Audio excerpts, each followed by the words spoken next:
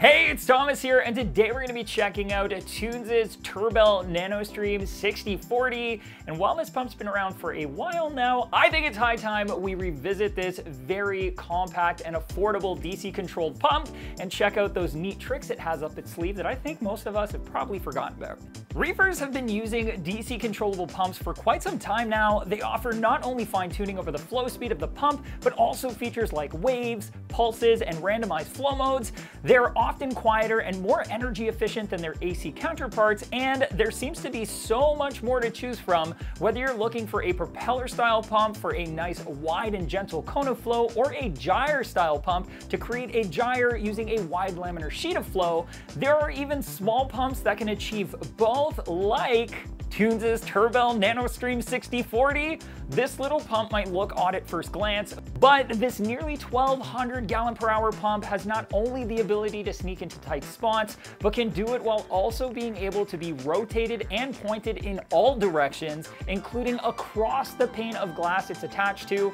It can create a relatively wide cone of flow like a propeller pump, or a more directed jet of flow when used with its water deflector. It can even create a gyre in your Nano Reef tank. With a simple yet effective controller, you can create standing waves, constant streams, pulses, and even connect multiple 6040s together to work in sync or anti-sync. Heck, you can even use your external aquarium controller like an Apex if you prefer. Plus, they're battery backup ready when paired with Tunze's safety connector and are super reliable, built to last like everything Tunze. So let's get this one out of the box and take a closer look. In the box, you'll find the Nanostream 6040 already assembled with its silicone buffers and magnetic mount, the Turbelle controller, a spiral cable guard, and the power supply, as well as the instruction manual and the Tunze quality control card. The 640 has a flow range from around 50 gallons per hour up to roughly 1,200 gallons per hour and is rated for tanks between 5 and 130 gallons. And while I can definitely see that you could get this pump into a 5-gallon tank and that it can probably add some much needed flow to some tricky spots in a 130-gallon tank, the sweet spot for the 6040 for most reefers is likely going to be somewhere between 20 gallons and 90 gallons. The pump is quite small at just 2.4 by 3.3 inches while protruding roughly 2.5 inches off of the glass. And to complement those dimensions, it has one of the most unique form factors, with the propeller facing 90 degrees to the side rather than straight out from the magnetic mount, which can certainly come in handy in situations where a pump has to be mounted to a specific panel, but needs to fire water sideways down that panel instead of straight out into the tank. The magnetic mount itself is quite strong, with 4 vibration-absorbing silicone buffers to keep things nice and quiet.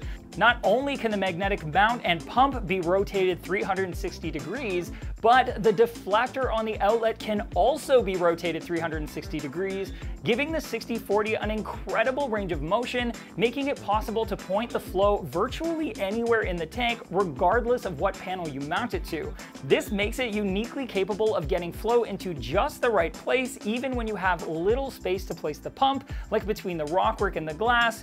Both the internal and external magnets are also fully sealed and waterproof, so you can even place it on your overflow without any issues. Now, the flow pattern of this little pump really sets it apart from the pack.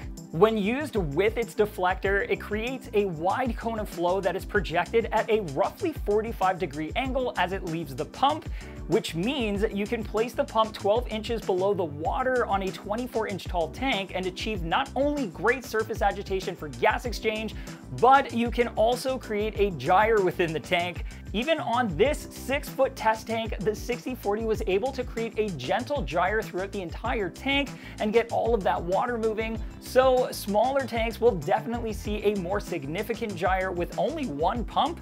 If you add a second 6040 pump on the opposite end, you can easily get a pair of gyres inside of that 6-foot tank that meet in the middle and bounce off one another. With the deflector removed, the 6040 acts very much like your standard propeller flow pump, with a relatively wide cone of flow heading straight out of the pump and across the panel of the aquarium that it is mounted to, which can be really handy for adding flow behind your rockwork and in other places traditional propeller pumps have a hard time reaching. For example, you can attach the magnet to the back panel of the tank and still have the pump blow water across that back panel behind your aquascape and rockwork, which means you get all of that detritus moving out of the way without having a magnet to look at on the side viewing panel of your aquarium. The Tunze Turbelle controller that comes with the pump is also very easy to understand and use. It has a pair of buttons, one for its feed mode and another for scrolling through the various programming options.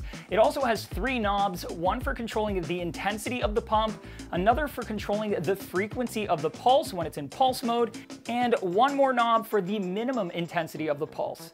For constant flow, turn the pulse and pulse power to 0% and adjust the main power knob to control the constant flow rate. To add some pulsing, you can slowly turn up that pulse knob to adjust the pulse frequency, anywhere from 2 seconds on and off to 10 seconds on and off, and then adjust the pulse power knob to bring the low end of the pulse up to your desired intensity.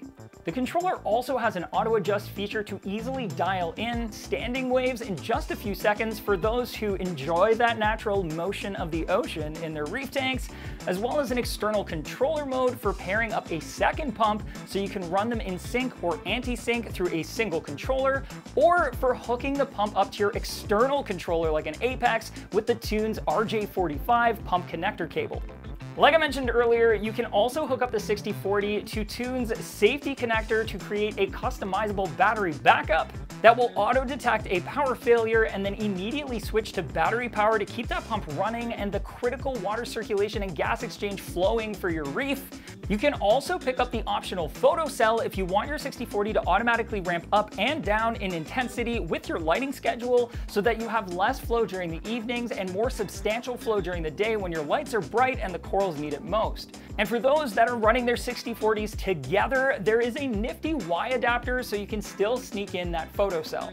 Maintenance for this pump is also really easy because the impeller is right there in the open and super easy to access. You just remove the deflector if you have it installed and lift out the impeller for cleaning. It's super simple. For a quick removal of calcareous algae buildup or coralline, you can simply run it in a bucket of citric acid or pump clean right by the tank, give it a rinse, and get it back into action. The 6040 also comes in as one of the most affordable DC pumps at only $150, which I think makes it a no-brainer for anyone looking for a super versatile flow pump or a simpler alternative to traditional gyre pumps, especially for those nano or mid-sized reef tanks. If this unique little DC pump from Tunze matches your reefing mantra, you can go ahead and pick one up for yourself by clicking right here.